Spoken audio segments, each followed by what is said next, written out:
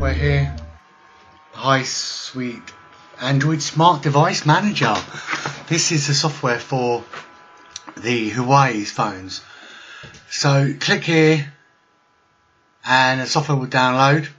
We've already downloaded it, so we're going to run it now. Yep, click that, install.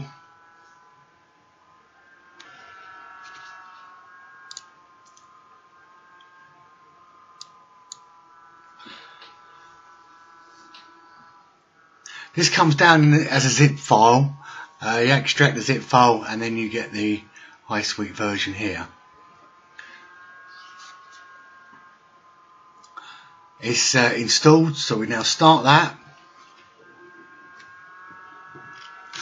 It says device not connected. So we've got USB here, so we need to plug it in via a cable.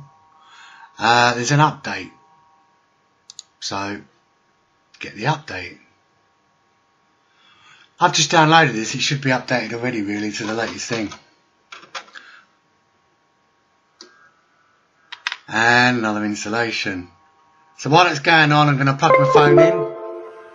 So there you go, you can hear that. Mobile X.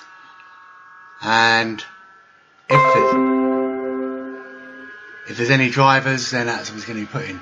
So we've now got version 903.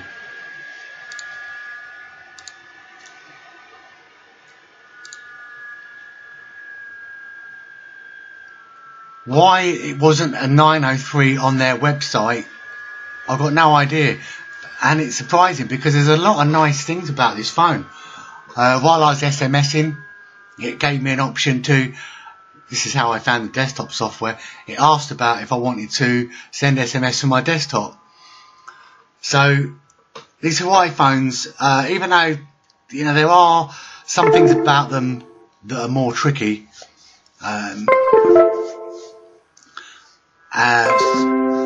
bing bing bing. Yeah, generally there's some quite nice touches with this. They've done their own software. So the device isn't connected. So click on USB and you get some instructions here. You need to go into your phone settings and search for HDB. And then you basically allow it. Okay, so now I've got the settings come up.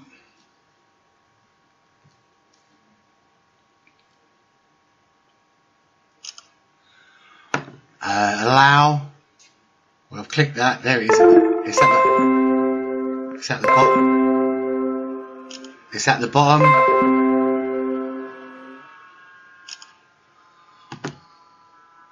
Click OK. And we're in. And now it's saying it will be installed to my device. So let's have a look what's going on. Well, I can't see anything. Oh, hang on. Maybe it's doing it now. It's a little bit out of sync.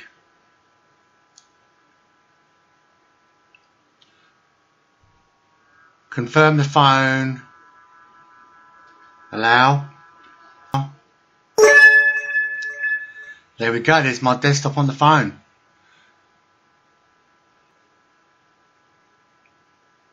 Well, I suppose so. They can probably access it anyway on the phone.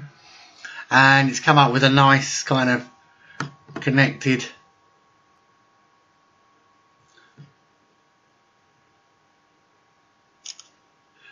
with a little green light at the top of the phone, which is quite cool.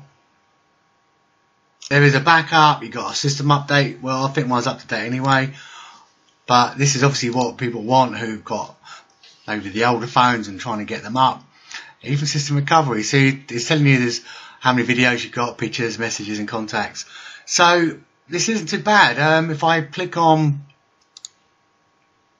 you get your messages, and then down the side you've got the options again of where you want to look. So it's got an Outlook one, that's pretty cool. But yeah, you can go and uninstall some of these. So I mean, I've left the games on and things. There's plenty of space on there, but if you don't, whether this allows you to remove stuff like, the stuff that normally can't remove from a phone, that would be very interesting to know. So I don't know, home, go back to home, get this. So that's pretty good. If this has helped you, you've got any questions, please leave in the comments below.